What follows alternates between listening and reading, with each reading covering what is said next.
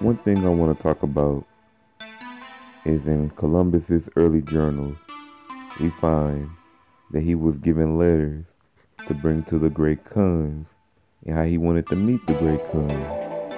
But one thing that is very interesting about these great Khans is that when we go to the Niani Empire, better known as the Mali Empire, we have names like Ta'amakan, Ta'ari, and the end of his name, Taramakan, he was also called a Mansa, but he was one of the great generals of the early Mali Empire.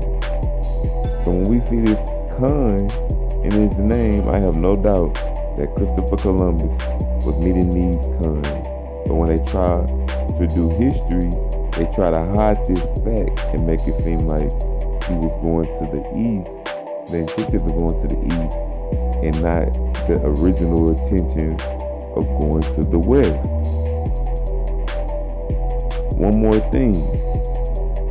Sandiata Keita, who was the king of Mali, of the Mali Empire, Niani Empire, he was called Mari. We have these people in this kingdom called Mandi, but since it belongs to, it's called the Mandi Ka.